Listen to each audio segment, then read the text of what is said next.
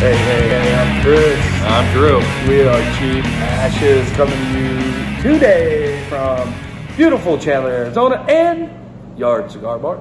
Yeah, as usual.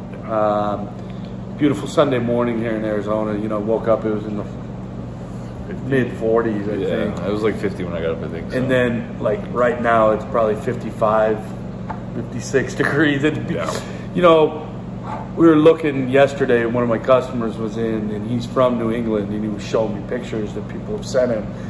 And I'm like, you know, I'll take 4 months of literal hell heat to not have to deal with that shit. Yeah. Ever. Again. Absolutely. You know, you're from snow country. You know, growing up, I remember as a kid having to shovel freaking driveways at 6 in the morning so my grandma could go to work, you know? Yep. Before you went to school. Before I went to school. Yep. She'd make me breakfast, but fuck. That was 10. Right.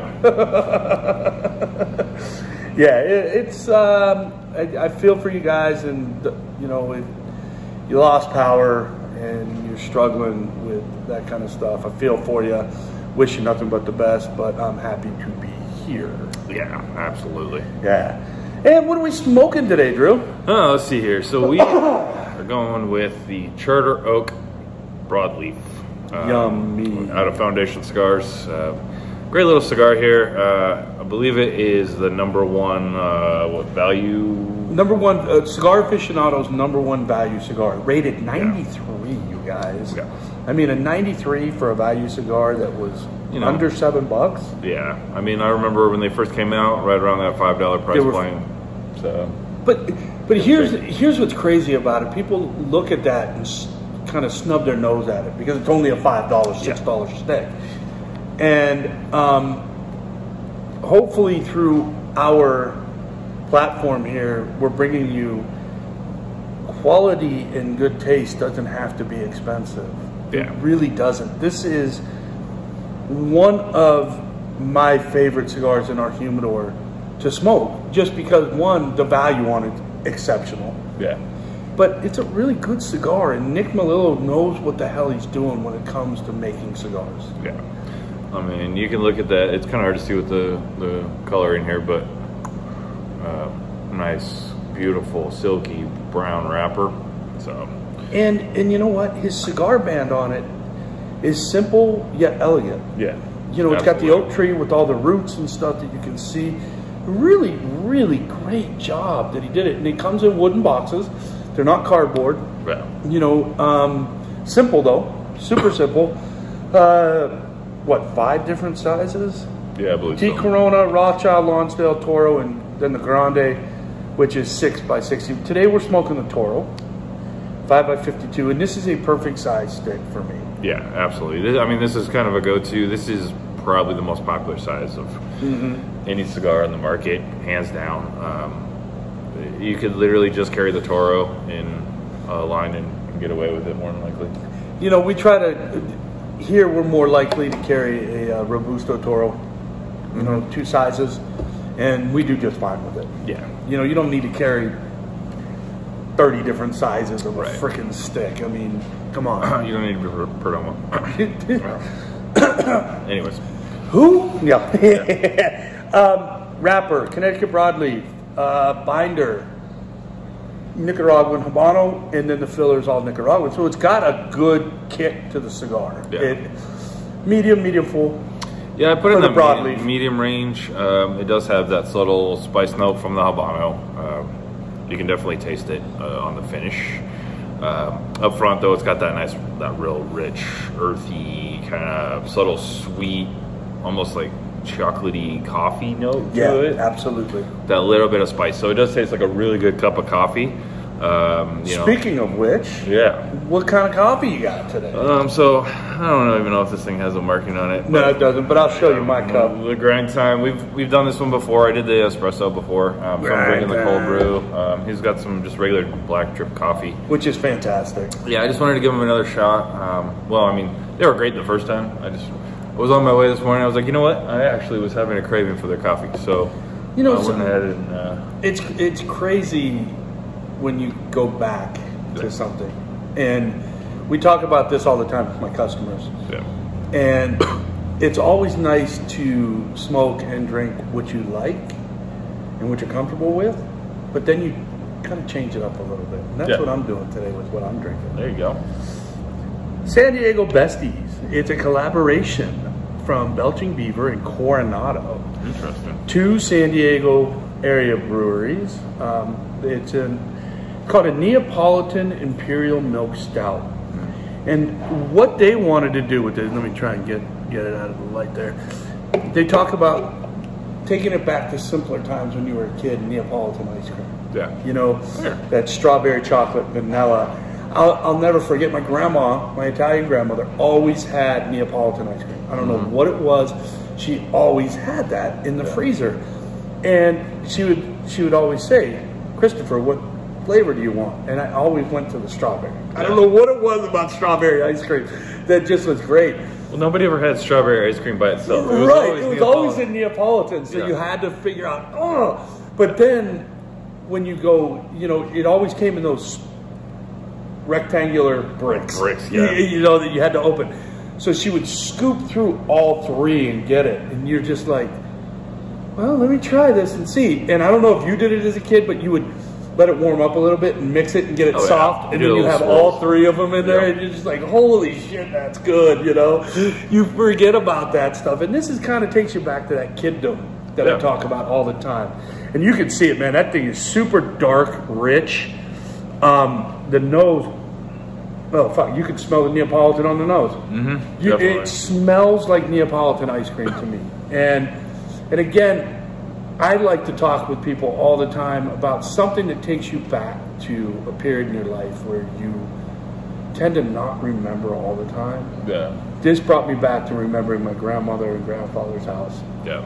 As a kid, sitting at her kitchen table, having a bowl of Neapolitan ice cream. Well, there you go. And that was, it's just like, memories, feels great. But it's a great beer. It's 8.5%.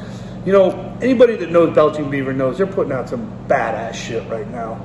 You know, the Deftones line of IPAs that they've been putting out. They got the, what's the other one we did? No Worries. No Worries, yeah. No Worries we've done. I have always been a supporter of these guys. They've treated me well when I've met them. You know, when they re-released in Arizona, I met them. They were great people.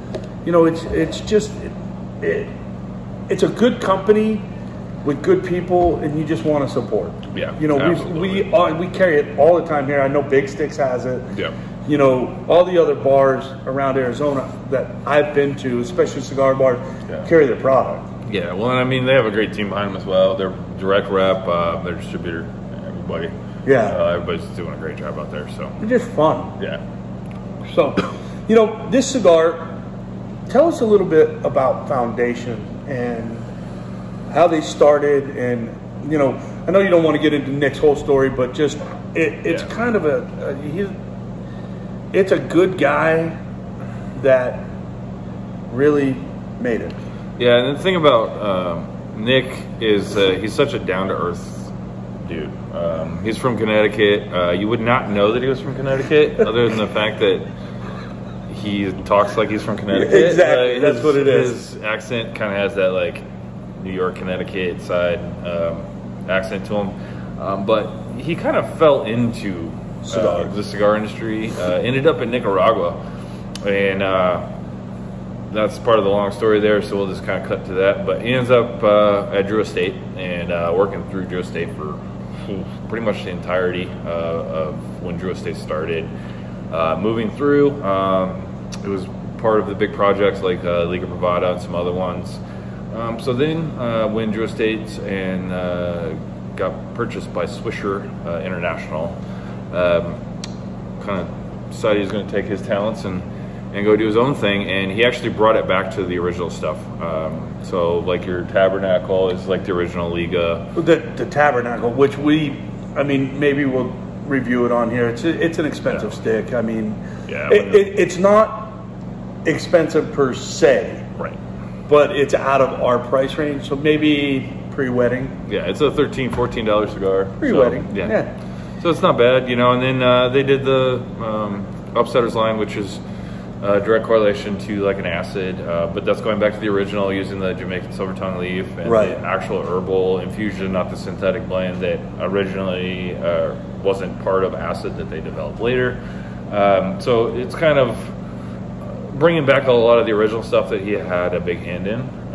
Well, this cigar itself was a tribute to his grandfather, who used to smoke nothing but Connecticut broadleaf. Right, and I mean, this is, you know, true Connecticut broadleaf. It's not, you know, some random, like, we're going to grow it here in the corner of this Honduran tobacco field and then call it Connecticut broadleaf. Call it Connecticut broadleaf. So, I mean, he's doing it right. You know, and then he's got some other stuff, like the Wawense and the Wise Man Maduro, which are actually produced in the Aganorsa factory. So, I mean, I totally forgot about the Wise Man. Yeah, so those cigars are probably my favorite just because I'm an Aganorsa whore. But, dude, Aganorsa, it's hard, man, not to like Aganorsa. Yeah, and I mean, they're definitely one of the best as far as like tobacco growers. I know, you know, they're behind like Placencia and some of those bigger guys, but they produce quite Isn't this coming out of the AJ factory, AJ Fernandez? I don't remember exactly. There's so much anymore, and honestly, lately I've just been kind of enjoying the cigar life as opposed to knowing everything about it. You know what? Isn't it a lot better? Oh, yeah. You know, that's what fucking Google's for. Yeah, I mean, honestly. I mean, seriously. You know, that's what it's for. But, yeah, I totally kind of, it's my own fault, just spaced this cigar. Yeah.